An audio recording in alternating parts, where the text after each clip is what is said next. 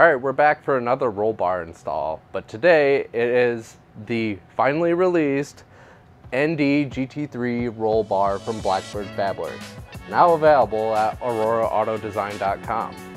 So I ordered this and got this specially coated to match something on my car, and this was a collaboration between me and Modi, the owner of Blackbird Fabworx, in order to have this roll bar specifically designed to fit with the CB3 Fabrication Hardtop.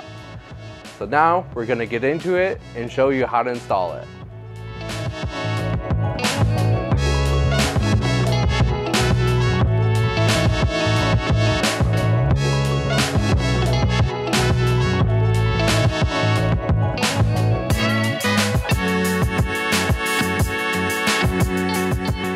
Now there's a couple of special features that are specific and proprietary to this roll bar. So Modi asked me to not include a couple of steps just in case, he doesn't want anybody copying his design. So out of respect, we're gonna brush over a couple of those things. However, he does include some very detailed instructions. So if there's some things that I'm not showing in here, just make sure to check your instructions. So the first step that you're going to want to do to get things ready is actually pull out your seats, both the driver and passenger seat. This will give you a lot more access, especially if you have the full plastic interior still inside. In order to get to a lot of the spots, you need these seats out. So we're going to get them pulled out right now. Okay, now the seats are out, the next step is going to be removing the plastic trim pieces from the car. You always want to start from this one here. Pro tip, always use a plastic trim tool. Don't use a screwdriver. You'll screw up your paint and you'll mar the plastic. Not a fun time. So start from here and work your way this way. There's lots of little plastic clips like this throughout. And there's also some hidden screws and stuff like that that are going to be in the plastics. Just take your time and be strategic. If something feels like it's not wanting to come out, just double check and see if there are any hidden hardware or any hidden little push pins like this that you may have missed. So now once you have all the trim out, you can see the factory rollover protection uncovered. The important things to note is the different spots where the hardware is down here, where the seatbelt is mounted here, and where it is bolted into the soft top here. So you're going to take off this hardware in order to pull this out. So we're going to start working on that right now. So once you have the factory rollover stripped down to this point, you take out 3 bolts here and all the hardware here, as well as the seat belt brackets. Do that for each side, and then you're ready to take it out. So now that we have everything stripped from the interior so far, we are ready to take out the soft top. This is a requirement for the GT3 bar. It was made to run without the soft top, so you will need a hard top to run this. Shout out to CB3 Fabrication. So in order to get the top out, what you're going to need to do is there is some bolts here. Well, usually there is, but I already took this one out.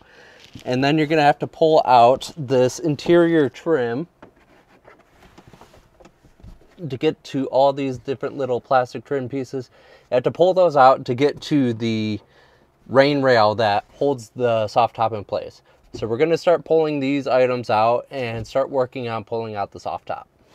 All right, so now once you have all of the hardware removed from the soft top, one thing you'll notice is that it's not going to want to go back into storage position very easily. It is spring loaded. So the one thing that I like to do is grab something to wrap it up. I have this plastic wrap and just compress the spring and wrap it up before taking it out. It'll make your life a lot easier. So now once you have the soft top completely removed from the car, the last little piece that you're going to have to move is this amplifier. If you don't care about music, you can just pull it out. But for now, I'm just going to unbolt it. There are some instructions on how to install it back in the car once you put the roll bar in, so make sure to check your instruction manual. And now it's finally time to put in your new roll bar. All right, So as you can tell by new shirt and new haircut, it is a different day. So when we left you off, we were getting things ready to put the roll bar in, and now we have it in, fully bolted in, and the accessories bolted onto it. Now this is not by any means an easy job. This was actually more difficult than even some of the other previous roll bars we've done for NA and NB Miatas. There was a lot of test fitting, putting things on and having to take them back off to make sure things were lining up correctly. And there's one particular part of it that if you read in your instructions, you'll know what I'm talking about, that requires quite a bit of drilling and quite a bit of guesswork trying to line things up. It did not go smooth at all for me. It was probably one of the more difficult jobs I've done for something that is a bolt-in piece. If you don't have a well enough equipped garage or you're not super sure about it, this is a job I would definitely recommend getting installed by a professional. If you live in Southern California, you can actually hit up Blackbird Fabworx and he'll give you a quote to do the install. Or if you live somewhere else, hit up a local race shop or other type of specialty store, and I'm sure they'll give you a quote how to do it as well.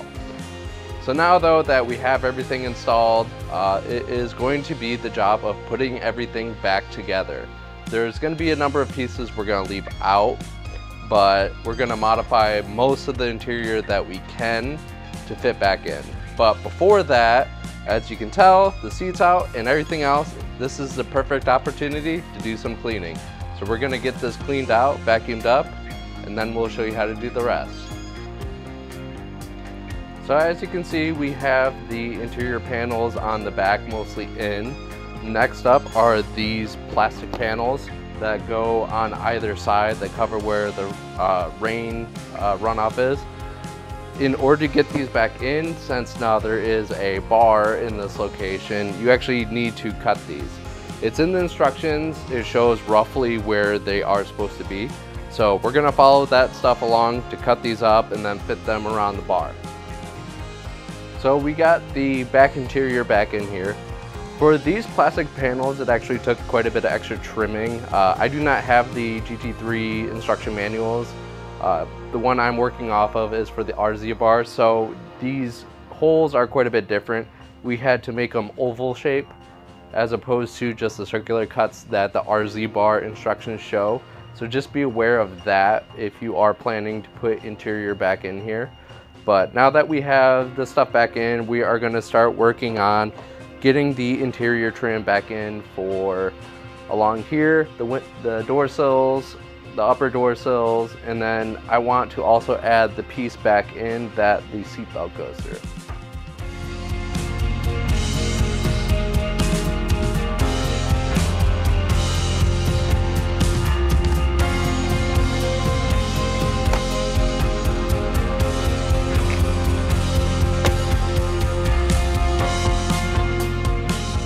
So with this piece back in, you can tell there's actually a little bit of a gap here where this little piece of plastic trim goes on. Since I'm not going to be adding the center cubby back in that piece, I actually added some rib nuts and put some screws here to attach this piece, these two panels together, and the rest is held in by the plastic push pins. The one thing is with this though, is because of the bar here now, we're gonna have to trim this out to make sure that it fits. All right, so we got the interior all back in. As you can see, I just had to trim the top of this piece off and get it basically to fit around the bar. So I did that on each side and it's all good to go. Seats are back in. And the last step is obviously, now that we don't have soft top anymore, is putting the hard top back on.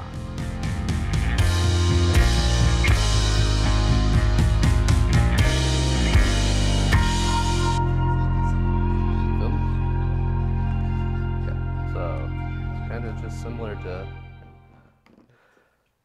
All right, so you can see the top is back on. There's nothing special you have to do with the GT3 bar and the CB3 Fab hardtop. Like I said, I designed this top in conjunction with Modi to make sure that these two fit together. So if we come inside, You can see that there's plenty of space. There's clearance all the way around the bar. No problems fitting whatsoever.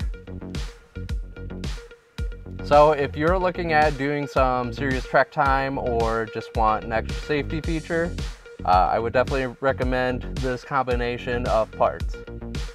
And we hope that this was instructional. And if you have any comments, let me know, and I'll see you next time. The CB3 Fabrication Hardtops for the ND Generation Miata are now available. If you are interested in ordering a hardtop, go to cb3fabrication.com. Our friends over at Blackbird Fabworx have recently released their GT3 style roll bar for the ND Generation Miata. The CB3 Fabrication Hardtop was designed in conjunction with Blackbird Fabworx to make sure it fit the GT3 bar with no modifications. To celebrate, we are offering a 10% discount to anyone who orders a CB3 Fabrication Hardtop and a GT3 roll bar.